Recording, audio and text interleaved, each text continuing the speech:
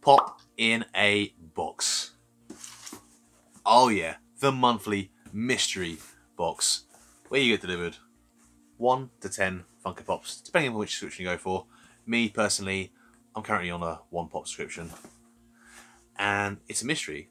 But the thing that makes Pop in a Box different to any other mystery box company is they have a unique pop tracker system, and you can thumbs up the pops you like and thumbs down the pops you don't like, and hit a trophy for the ones that you already have in your collection. And each month, if all things go well, they will send you one that you do not have in your collection, but it's one that you want. So I always debate, is it a mystery? But it is a mystery because I don't know which one this one is. I thumbs up a lot of pops. Let's get on with the unboxing.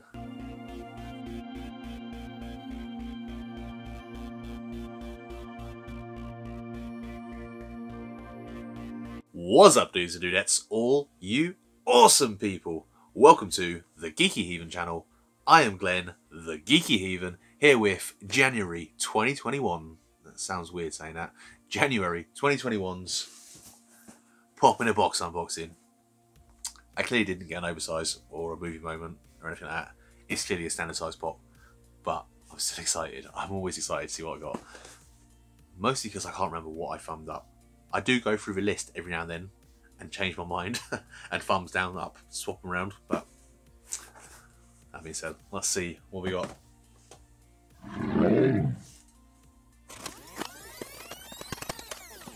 Not in a Pop in a Box box, which is annoying because I like the Pop in a Box boxes. I think they keep them safer. There is packaging. It's brown paper. Just wrapped around it. I suppose you call that packaging. Alright.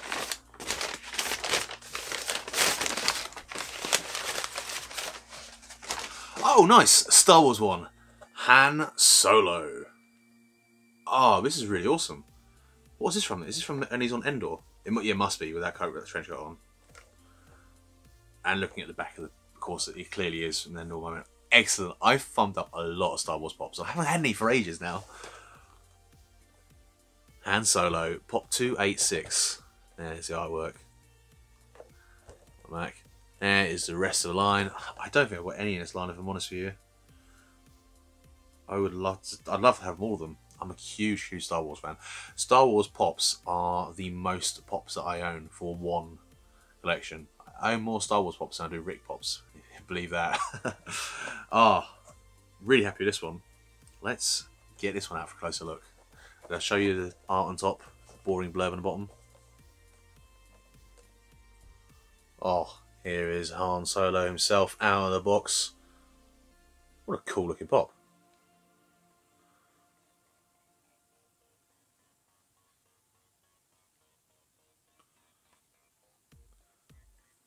I don't think it looks that much like Han Solo, if I'm honest with you. Maybe because I'm so used to seeing like the more recent Han Solo. What do you think? Does that look like Han Solo to you?